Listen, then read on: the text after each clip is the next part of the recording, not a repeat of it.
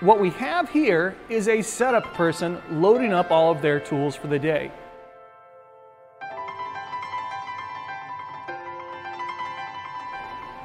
But hold on a second, wait. Mistakes have been made. This newbie setup guy has made some mistakes that are going to cause us to break tools, to run parts out of position, and maybe even jam up their tool changer. But to avoid these kind of newbie mistakes, okay, boomer, yeah, I know, that can cause us problems. That's why we're going to look at how to avoid those mistakes in this Haas tip of the day. Everything for me begins with my setup sheet. So check this out. I've got a block loaded up here. Okay, boomer.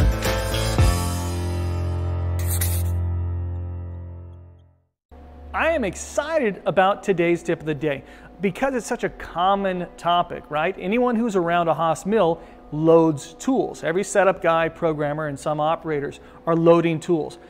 But what we saw earlier with that unnamed setup guy putting the tools in was actually pretty bad. Some bad things were happening. Number one, he was loading up a large tool, and he had not yet designated it as a large tool on the pocket tool table. If you've got two large tools next to each other in the carousel, they might bump into each other and jam things up. And then you have to go through an entire recovery process. So we've made an entire video about this. We'll link to it in the description. So we're not going to talk about that anymore in this video. What we are going to talk about is boring bars. Boring bars are fantastic. If you want to get just perfect positioned holes, this is the way to do it. The reason that they position so well, that they put the holes right where you want them, is because this type of tool is not influenced as much as an end mill or a drill or even a ream, because they have a single insert. It's called a single point tool. It has the same load as it comes around, right, for the most part. Hold on one second. This will make more sense if I have some example parts. Okay, I've got some parts here. So for a normal boring operation, our tool is going to come into the spindle, start rotating, it's going to feed down, and then what's going to happen is at the bottom of the hole it's going to orient itself, and it's going to face most likely to the left. If the boring head at the bottom of the hole is facing to the left, it's then going to stop and it's going to retract by a certain distance. That distance is defined by the Q value on our G76 line, and then it's going to retract up. Now, why do we do this? We could just use a reaming cycle, which means it feeds down and it feeds up, right? Just feed down, feed up. We're not going to use that typically with our finished boring cycles. Giving it that kind of spring pass, it might leave a beautiful finish on the way down, and then as it feeds back up, it's not really grabbing the material, it's just kind of rubbing up against it, and it'll give you a crummy surface finish, and weird things happen. So we want to engage in the cut on the way down, retract, and then get out of dodge. This is where things can go really, really badly though. What if it retracts in the wrong direction? So which direction is normal? This is defined by setting 27 on the Haas control. Setting 27 says G76, G77, shift direction.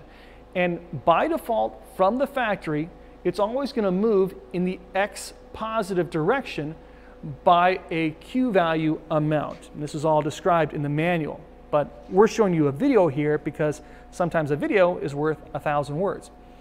So if you load up a boring bar into your Haas machine, we typically want that single insert facing to the left, facing in the X minus direction, because when the tool gets to the bottom of the hole, it's going to M19 orient, and then it's going to retract in the setting 27 X positive direction before pulling up. If you had put the boring head in the opposite direction, had it facing to the right, X positive, and then it actually retracts to the X positive direction, you can imagine what's going to happen. It's going to, at the very best, bust your insert, and at the worst, it's going to break your boring bar. This is also why we choose to use small Q values. If you had a giant boring head and you could retract by a ½ inch to one side or the other, don't. There's no reason to. You're just trying to get that insert off of the wall. So typically a Q 0.01, 10,000ths of an inch is plenty. That's more than enough. Now, on a boring head like this is it's actually a really cool boring tool by Seco. This is like a bulletproof tool. It's through spindle coolant, and it also has these keyways in here to make sure that the tool is oriented and locked perfectly in the direction that it's at always. So we're not holding this in an ER collet, it's built into the holder. But if I load this boring tool into my spindle, it's always going to face at M19 spindle orientation. It's going to face this insert towards the operator. That's the Y minus direction. So in this case, with this boring head, we need to retract in the Y positive direction at the bottom of the hole. So how do we accomplish this?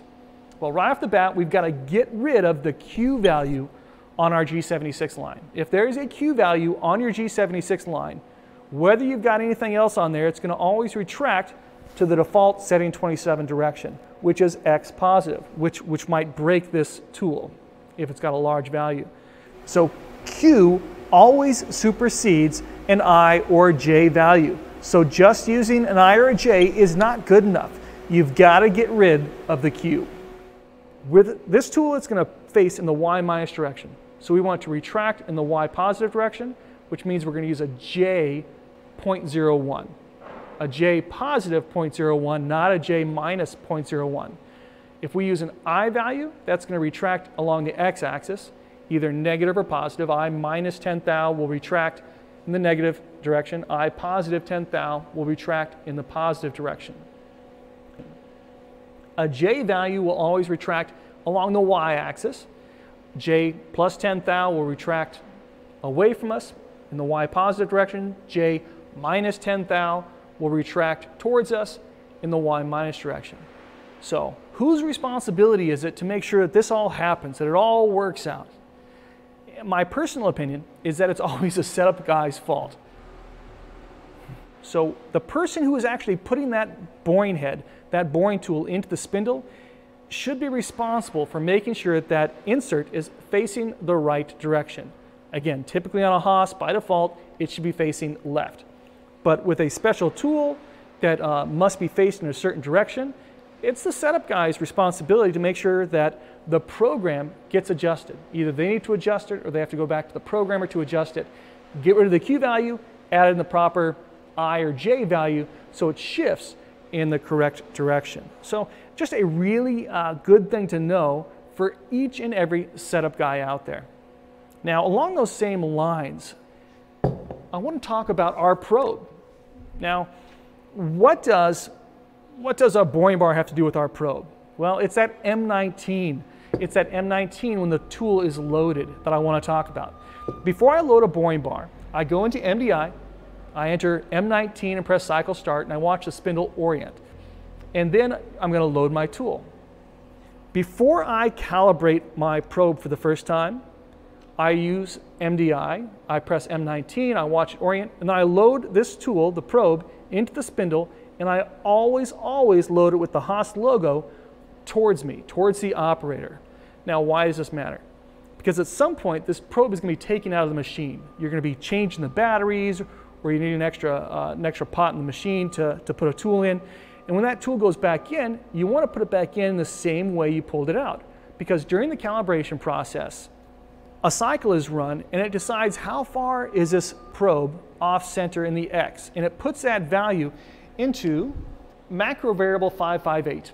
And then how far is this ruby tip out of round, off center in the y-axis, and it puts that value into macro variable 559. But if after calibration you take the tool out, you rotate it and put it back in, you're going to be off by twice the amount in variables 558 and 559. If this thing was 4/10 off in the y-axis, then you rotate it, put it in backwards, and then run that probe again after calibration, it's not going to be off by 4/10. In fact, it's going to be off by 0.8 of a thou. Really, really bad. Those calibration values are there to make things better, not worse, but they'll make things worse if you don't put it back in facing the right direction. So just one more thing to consider. So we talked about loading in your face mills. Before you do that, make sure you designate large tools as large. Before you load up a boring bar, make sure you M19 and load the bar in the correct direction, and you have to check the G76 in your program at the same time. Make sure that the actual tip direction matches the programmed IJQ setting 27 values. And the same thing goes for our probes. When a probe is put in, before it's calibrated that first time, I always go Haas logo out, and then each and every time it's put in after that, make sure everyone knows to put it back in the same direction. That is it. That's it for today's tips on how to load tools. I hope you got something out of it, and we'll see you next time. Thanks for watching this Haas Tip of the Day.